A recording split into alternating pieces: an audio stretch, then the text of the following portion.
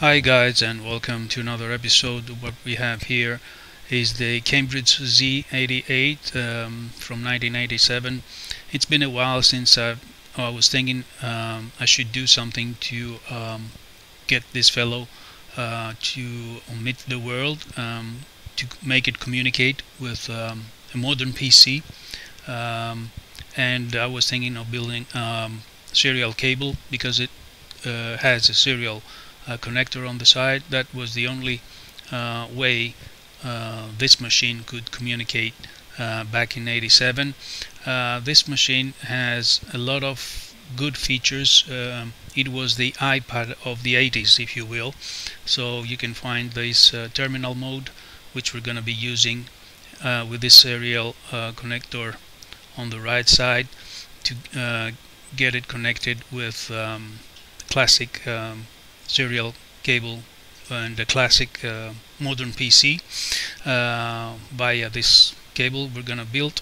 And it was a self-contained machine, very contemporary for 1987, and as I said, it could be described as the iPad of the '80s.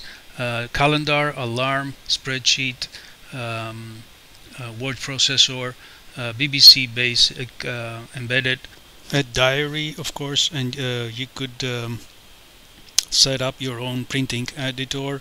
You could transfer files, and you could modify files to be used with other PC-based word processors and spreadsheets back then, like the Lotus 123 or something like that. So this experiment has always been in my mind, but I kept postponing this until this day. And so here is the diagram I'm going to follow. There are many diagrams over the web you can find. Not every diagram is correct, but I found this one recently, and I'm going to follow. This upper part is actually the 9-pin from the Z88 to 25-pin on the PC, and I'm going to follow this first diagram, and probably in the future I'm gonna follow the other diagram down below, so I can create another cable which is going to be 9 to 9-pin. But of course we can use adapters to help us through. And at this point I'm going to skip soldering again, as the diagram is very self-explanatory, I believe. And at this point I'm gonna be testing the connection, since the cable is already connected to the PC and the other side onto the Z88, and the Z88 now is working on this terminal mode. And I typed a message so that I can test if the message can go across the cable onto POTI. This is the cable, and this is the gender changer, and then the adapter, in order to get it connected to 9-pin again and at the back of the computer. The computer has POTI on, COM1, and this is the message I try to type and check that the connection is actually working. So this one has been written onto the Z88 and came up on the other side onto the PC. So I guess the cable is working fine. I tried to make it short. You might not need a gender changer or an adapter at all, but in this case I needed to put both the gender changer and the adapter from 25 to 9 pins. And this connection, the serial connection onto the Z88, is marked with an arrow. I'll show you later why. So you can only put it this way. And again, in order to check if the communication is possible between the PC and the Z88, we need to go to the terminal mode on the Z88 and start typing some text or commands or whatever. Next thing to do is to go to another computer which has the PC Plus or Procom Plus as a terminal communication software from the 80s, and I'm going to test in real time the way they used to do it using some kind of terminal program like this back then. And I should also try to move files around, which is the second thing I want to test today. We have the Procom Plus menu. Actually, we're going to be working with send files option, chat mode option, just because we want to test that there is a bidirectional communication between the two computers. And now this one is the host for now, and it is in waiting state. So by the time I connect the Z88 cable, it will be active, and using Control S we can modify settings for what we want to experiment today. We just need to put COM1, speed 9600, data bits 8, stop bits 1, parity none, flow control X on X off is something that is not going to bother Z88 at all. And then we're done, and let's go back to start communicating. And so back to our console, we have the remote part for the Z88 and the local part, the local console down here, so we can start placing again we are in chat mode, so that means bidirectional communication, and I guess we can type something like a test, a simple test text to be sent to the other side, and confirm the and verify the bidirectional communication. So let's check the Z88 now, and yeah, I guess we have the test message sent to the Z88 just right. Sorry for the light, but I guess now it looks better. So we have the test message already sent.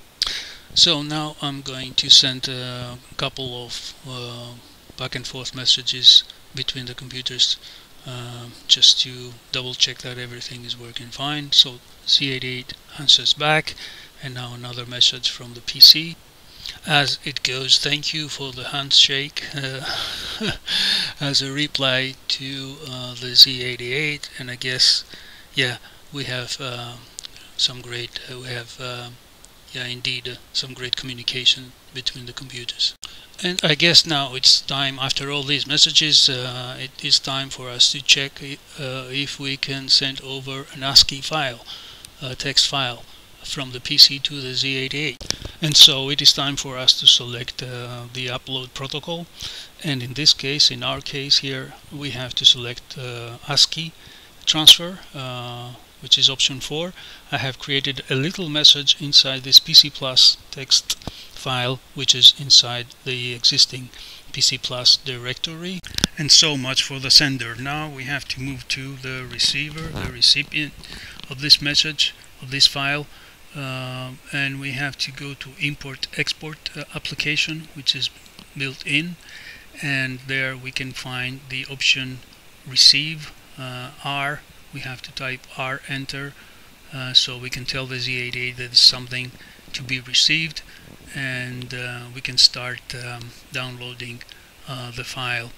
At the end of the reception, there's always end of file, which hopefully means that our Z88 has received the file completely and successfully. And I guess now we can move to the word processor, the pipe dream, and check the text that was in this file, test on a Z88. I have already tested the loaded and tested the output. So there is a menu on the left, load from files. You can load, you give the name of the file like PC Plus .txt as it was received by the computer, and then the pipe dream opens the text file and shows the message that we've been waiting to see, which is test on Z88. And I guess we have successfully transferred a text file already through the cable we have fixed today, so the Z88 gets out to the world. So now we can get back to our cable, and as promised, I'm gonna tell you why I have marked the cable, this plastic case with this arrow, because if you use this kind of plastic case, it has two plastic lips to hold the connector in place, but the upper lip or the upper part should be snapped, otherwise it wouldn't fit the Z88. So this part should stay, but this part should be snapped somehow or cut and straight it up, and then it can line up with the connector on the Z88, and it should fit just firmly and fine, because mechanically the typical serial screws on the sides cannot be supported on the Z88. So that's why we need to mark it somehow. This is a good practice, so you know exactly how it should get connected. Now, back in the day, the Amstrad NC100 was the competitor to the Z88, which used to have decent parallel and serial ports, but of course we all know that apparently CircLive used to have his own way of designing and doing things, right? So I guess we're good for the day. Again, the cable I have managed to build is the 9-pin to 25 pins serial cable.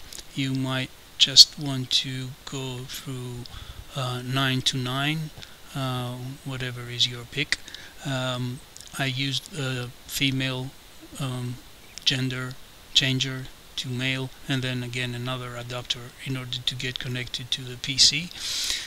You can build both, like I'm willing to do. I'm gonna build another one 9 to 9, so I could have both.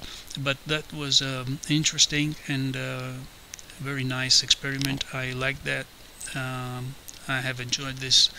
I hope you enjoyed this as well, as much as I did today with this little Z88 communicating with the outside world. So thanks for watching, guys. I'll be catching you soon, I guess, with another interface repair review or something from that era, from the past. Please give us a thumbs up if you will. Consider subscribing, and always happy to hear from you down to the comment section or email or anything. So again, thank you so much for watching. I'll be catching you soon. Bye.